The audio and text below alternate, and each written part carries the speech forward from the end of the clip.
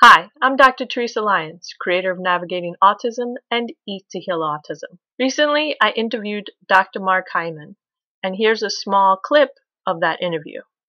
For those of you who don't know, Dr. Mark Hyman is a practicing family physician, a 11-time #1 New York Times bestselling author, and an internationally recognized leader in the field of functional medicine. You say if we truly want to thrive, food must be viewed as medicine. So for a parent who wants to thrive so that they can be around as long as possible for their child with autism, what two foods are parents themselves eating thinking that it's healthy, but it actually isn't?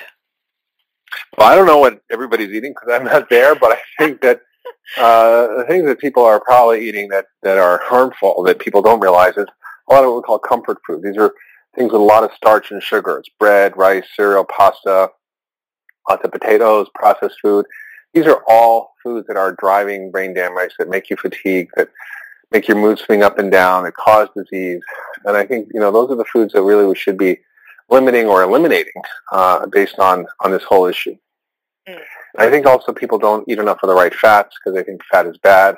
And they need good fats to fuel their brain and fuel their energy while they're cutting down on starch and sugar, things like olive oil, avocados, nuts and seeds, avocado oil, even grass-fed butter, coconut oil, all the good fats that we should be eating.